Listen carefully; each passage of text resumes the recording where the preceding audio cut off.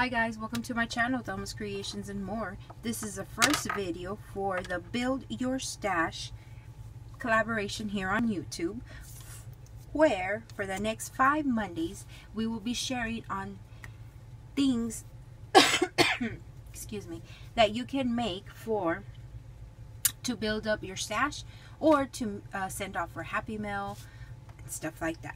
So this is my first video. I will be sharing with you how to make these policy envelopes in different sizes using up any paper that you have in your stash that one, you don't know how you're going to use in your creations. Perhaps it's a wrong pattern, color, or you just have an abundance of paper and you don't know what to do with them anymore.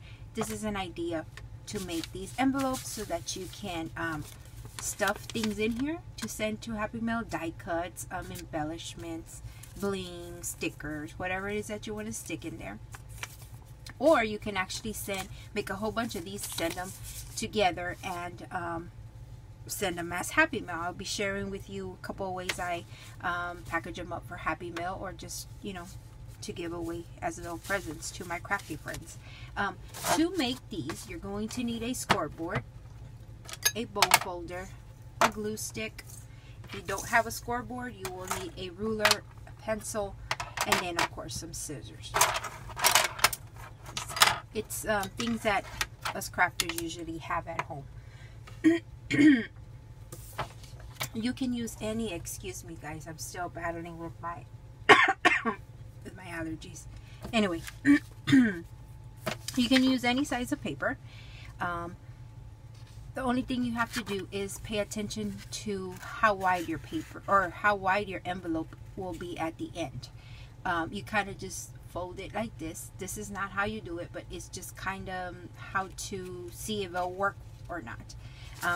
You do this so that you kind of know how wide your envelope is going to be, because if you happen to grab the paper this way and fold it this way, then the envelope will be very narrow, and unless you need a very narrow envelope, this will be useless to you. That's why you kind of fold it in thirds, not fold it completely, but just kind of see, oh yeah, that will work for me.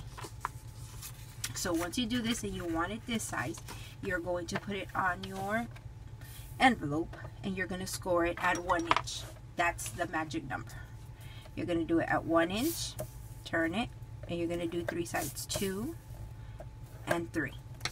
So you're going to end up with 3 sides that is scored 1, 2, and 3. If you do not have a scoreboard,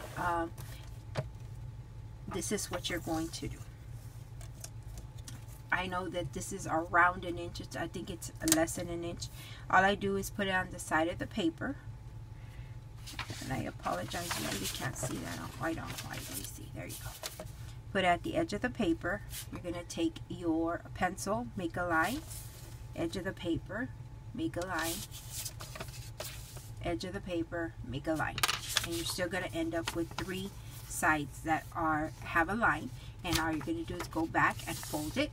And so it would be scored at around an inch.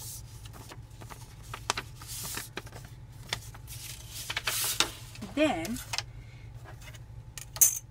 you're going to take your glue stick.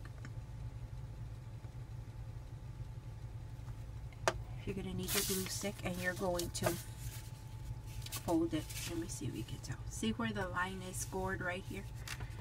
I'm going to mark it so that you can see. You wouldn't have to mark it, but I want you to see. So that's my score line right there. The one on the side, this one has none. That is going to be a reference point for you. You're going to take this edge of the paper and you're going to bring it up to that score line and cover it up. See that? That's where my score line is. I'm going to put it down now so that you can see. Make sure to line your edge of the paper to that score line. Fold.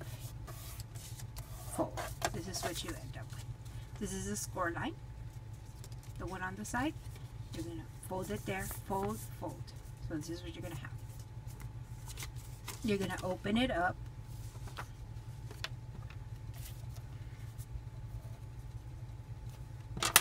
You're going to open it up and you're going to take this on the right side and on the left side of the score line. So in essence, you're going to cut this off. I'm doing this because I think it's kind of hard for you to see. There you go. So you're going to take off this little square right here. And you're going to do it on the opposite end of the score line. So basically you're taking out the score line. Do that to all fours.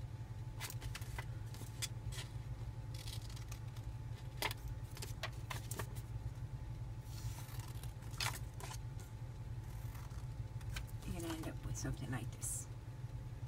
Okay, don't throw these away because we're going to use that to make embellishments later on in this series.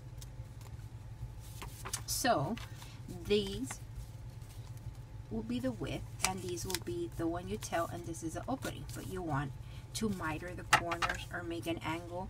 So basically you see this edge right here, you're going to angle your scissors to meet that up. So angle your scissors and you're going to do that. Angle your scissors, meet the corner, turn it around, do the same thing. So you're going to end up with something like this. The reason I did that 1 inch is because I figured out that that is the size, and I don't like to use my scoreboard to glue on top because then it's going to get sticky. Well, the one that was scored at 1 inch, it's a perfect size for your glue stick. Check it out. Oh, I'm sorry about the camera. 1, 2, and it's perfect for your glue. Then you turn it around, you glue it. Oops. Edge to edge, score line to score line. You close it. And pay attention to the top and the bottom. Which one is prettier? I think this one's more level, so this will be the top. This is the place where I'm going to put my things in. So again, perfect size. 1, 2 for your glue stick. It doesn't go to the edge.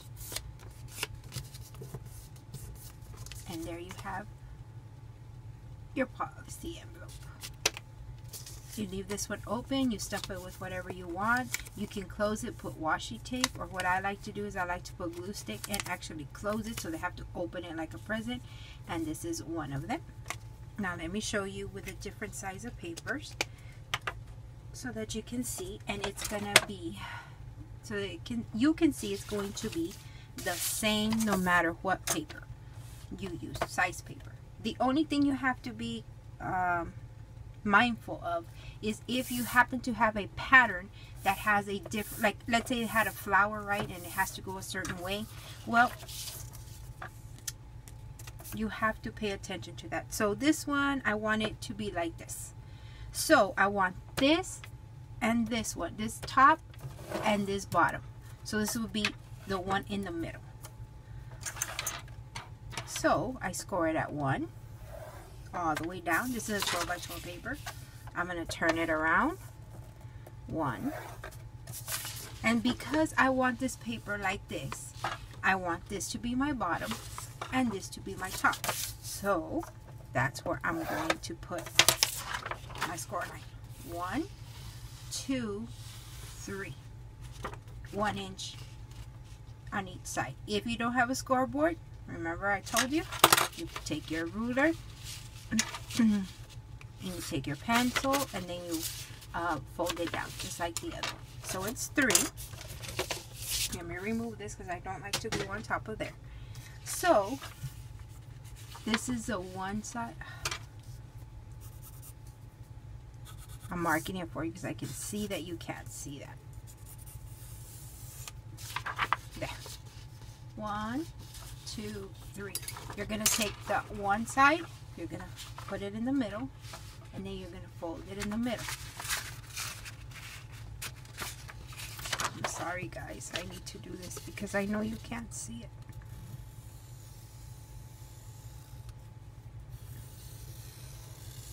Roughly that's where the first score line is there. You're going to take the other edge of the paper and you're going to put this one here. meet the corners. I'm going to put it down. Meet the corner on the other side with a score line. Fold it. Oh my goodness. Fold it. Yeah. I'm going to erase this because that's so you won't see it in my envelope. But that was to show you where the score mark was. And then you're going to take the corners again and you're going to take out the corners. I'm shading them in so that you can see where my corners are at.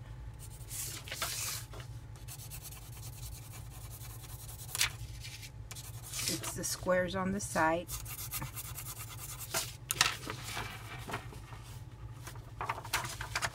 So you're going to cut them out.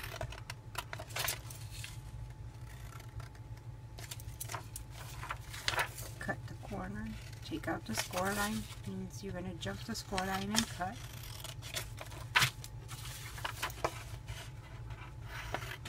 After you do these after a while, you'll get the hang of it. In the beginning, trust me, you're going to cut the squares wrong. You're going to glue it wrong. But that's part of the learning curve. Oh, hire your corners, angled it. Scissors to the corner, cut. Scissors to the corner and cut. Scissors to the corner and cut. On the side that was scored, you'll be able to see it. You know, when you have it in front of your eyes. I can barely see it. It's right there. Bring your glue stick down. And then up on the other side. That's why I like the 1 inch, because the glue sticks works great. To me, the glue stick works better than any other glue. I've tried the wet glues. The one that I do like to use is Timbo. But that's pricey, you know, for an envelope. I rather save it when I'm doing my journals. Elmer's will crinkle. The tape, the ATG gun, for me didn't hold up when I stuffed them, so that's why I use the glue stick. It's cheap, easy, effective, and the 1 inch is perfect for it. So here it is. So those are the different sizes.